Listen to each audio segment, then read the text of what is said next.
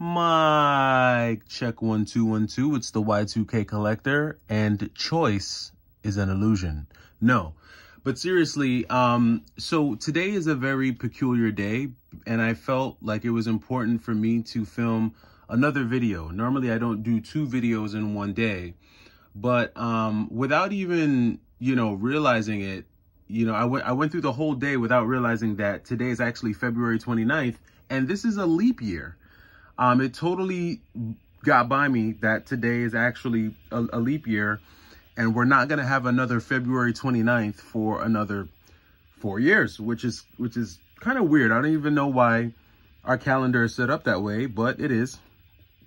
And I decided to kind of use today to get into the second installment of the Matrix series. Now, for those of you who've been following the channel, you know that with all of the introduction of AI and with the introduction of the Apple Vision Pro and just with all these advancements in technology, I've been just kind of diving into some of these older films, which kind of foreshadowed some of what we're seeing in society today. And as I get into The Matrix Reloaded, which, I mean, many of you have probably seen The Matrix Reloaded, but the second installment of the Matrix trilogy is when Neo really begins to find out a few things. One, he finds out that he's not the only one. He realizes that he's the 6th anomaly. And really the thing that separates him from, I guess, the rest of the anomalies is his love for Trinity. And so he's put in a position where he's forced to make a choice. He can either choose to save Zion or he can choose his love for Trinity. And clearly we all see in the movie where he makes his choice.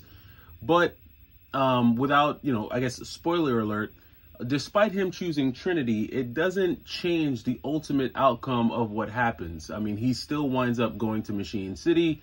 He still winds up returning to the source and resetting the mainframe.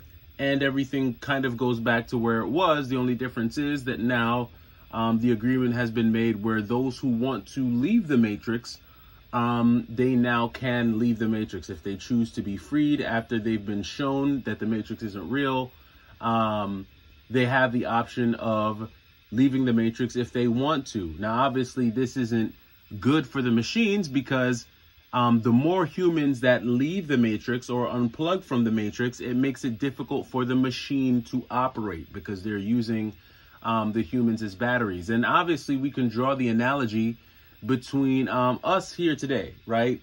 There are so many things that have us plugged in, and video games is one of them, right? We can be so plugged in to our video games, to our systems, where we're just constantly playing day after day after day. We're just plugged in, and we become almost mindless drones where we just kind of develop the same routine. We get up, we eat breakfast, maybe we go to school, maybe we go to work, and all we're thinking about is just coming back home and plugging into that thing. And even if it's not video games, maybe it's YouTube. Maybe you come home from work or school every day and you sit down and you're plugged into YouTube and you just watch YouTube videos all day. Or maybe you watch sports all day. Maybe you put on ESPN. I'm a huge ESPN fan. I'm a huge basketball fan. Maybe you just veg out to basketball all day, or maybe you watch cooking shows all day, or maybe you, who knows what it is, right? But the point is that I think that, what the Matrix, the second one has shown is something that I think a lot of us realized coming out of the pandemic, 2020, right? 2020 kind of showed a lot of folks how plugged in they were into their daily mundane routine lives. And what the pandemic did, especially with, locking us down, is it put us all in a position where we now have to come face to face with the mundane, with the routine, and kind of really see where we're at in life and choose to make a change or not. And I think it's just very, very interesting as I watch the movie and I watch the second installment of The Matrix, kind of find myself saying, okay, am I plugged in or am I unplugged? Am I plugged in or am I unplugged? And I think if you've ever gotten to a point where you feel like each day that you're living is like a bad rerun, it feels like you're just doing the same thing day over day over day, I think that's when folks start to really question whether or not they're really plugged into the matrix. And I think one of the ways that people kind of shake things up and get themselves unplugged is by doing major things, right? Whether that be taking a solo trip across the country, or maybe it's by selling your video game collection. Maybe you decide to unplug and you just get rid of all of your video games and start over. Maybe you start a new hobby, or maybe you go out and build new friendships. But whatever the case may be, everyone has their own way of unplugging from whatever system they're in, whatever it is they're doing, whatever just feels extra routine, just so mundane that you keep going at it over and over and over again.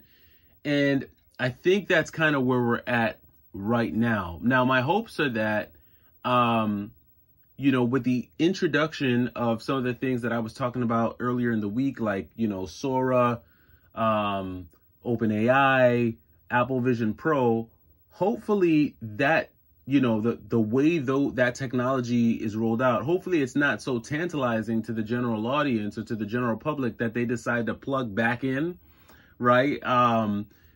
Because of how, I guess, how glittery and glamorous it looks. Hopefully we can stay in this unplugged state and continue to live real life. But choices, right? It's a choice that we're going to have to make. And, just like in the movie, the Oracle tells Neo, she says, we cannot see beyond the choices we don't understand. And in whatever you're deciding to do, you have to understand why you're doing it, and what the end game is, because if not, then what are you doing it for, right? You're never really going to understand what you're doing, and you're never really going to be able to find true purpose, which is another huge theme that I saw and continued to see throughout the second and third installments of The Matrix. So Y2K Collector, where are you going with this? Where I'm going with this is that in whatever you're doing, especially when it comes to video games, if you're building a video game collection, if you are trying to get into the hobby, what's the purpose? What are you doing it for? Are you doing it as an investment? Because contrary to what a lot of people might say on YouTube, video games are an investment. They are items that hold value. They do retain value, and we know that they retain value because go on eBay. People are buying and selling these things all the time, and they're spending a wide range of dollars for them. Some games run you a couple bucks. Some games run you a couple $100. Some games are running folks a couple $1,000. But what's the purpose? Is it really for investment reasons?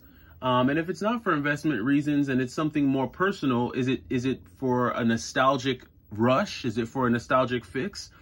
And if it is for a nostalgic fix, how long are you going to live in that state of nostalgia? How long do you want to relish in those feelings before you decide to put those things away and move on in life and cherish the memories, but let those things go? What's your ultimate end game when you're done? Is it going to be to sell the collection? Do you plan on giving it away? Do you plan on handing it down to your children? What are we all doing it for?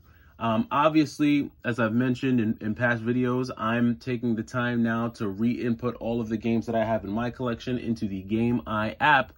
But I'm continuously doing these things with the end goal in mind to say, okay, where is this all leading to? And I think for me, it's going to be a combination of things. There are definitely some games that I want to be able to enjoy with my kids. There's some pieces of hardware that I want to show my children. Like, I have to show my kids what a Sega Genesis looked like. Like, they have to know that. I mean, of course, I could show them photos and things like that, but I'm going to have to let them see, okay, this is what a Sega Genesis looked like, or this is what a Sega CD looks like. Now, I'm sure when I show it to them, they're going to be blown away. They're going to be like, Dad, they're going to look at my Sega Genesis and Sega CD probably the same way I was looking at like 8-track players when I was a kid, or, some of the older camcorders that my father used to have, right? But either way, these are time capsules that hold memories, and they're ways for us to cherish the past in some way. But there has to be an end game in mind, and whatever you choose to do, make sure that you understand the reasoning for getting into gaming. Because if not, it could just become a black hole where you just spend and waste a lot of money, and you're just buying things and just, you're just buying and buying and buying, and it never ends. So that's my soapbox for today. I will see you again on this day in 4 years. Today is February 29th, the one time we get to enjoy a 29th day in February. Hopefully you got to enjoy this extra day in the year that we got. And I will see you in tomorrow's video. Take it easy. It's the Y2K Collector. Peace.